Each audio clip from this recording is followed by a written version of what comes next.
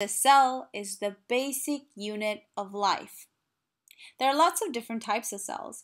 Each type of cell is different and performs a different function. In the human body, there are 200 different types of cells. Nerve cells, which can be as long as from our feet to our spinal cord, help to transport messages around the body. Most cells cannot be seen with the naked eye. Nerve cells range from 4 micrometers to 100 micrometers. A micron, or a micrometer, is 1/1,000,000th of a meter, so a cell that's 100 microns would be the size of a period at the end of a sentence. The ovum or egg cell is the name for the female reproductive cell. It is made and released by a female's ovaries. The ovum is rather large compared to the male reproductive cell, and it is immotile, meaning it does not move.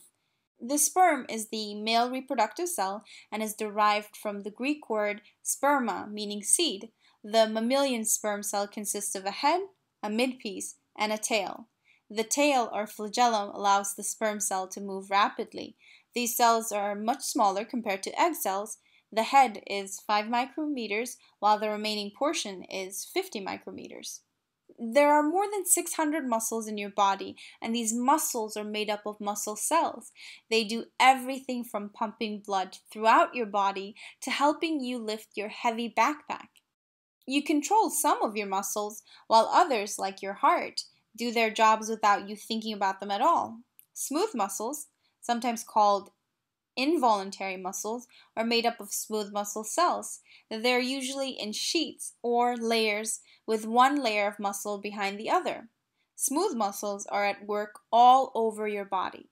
In your stomach and digestive system, they contract and relax to allow food to make its journey down through the body. These cells range in size from 20 to 500 micrometers. The muscle that makes up the heart is called the cardiac muscle and is made up of cardiac muscle cells. The thick muscles of the heart contract to pump blood out and then relax to let blood back in after it has circulated through the body. Just like smooth muscle, cardiac muscle works all by itself with no help from you, hence it's involuntary. These cells can be 100 micrometers long. Red blood cells have the important job of carrying oxygen. These cells, which float in your blood, begin their journey in the lungs where they pick up oxygen from the air you breathe. Then they travel to the heart, which pumps out the blood, delivering oxygen to all parts of your body. Red blood cells are quite small, ranging from 6 to 8 micrometers. There are also other types of cells that exist, such as plant cells, which can range from 10 to 100 micrometers. Some organisms, such as humans, are made up of trillions of cells, while others are made up of a single cell, such as bacterium. Bacterial cells are relatively small compared to other cells. They're about 2 micrometers long. It's interesting to know that humans actually carry more bacterial cells than human cells.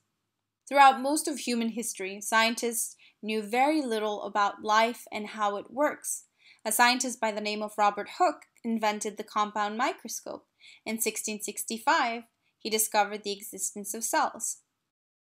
While using the newly invented compound microscope to look at a thin slice of cork, Robert Hooke saw tiny room-like structures that he named cells. Today, scientists have developed what we call the cell theory. This theory states the following: all living things are made up of cells. Cells are the basic units of structure and function in living things, and living cells come only from other living cells. Thank you for tuning in to Biology Made Simple. Please tune in for more videos.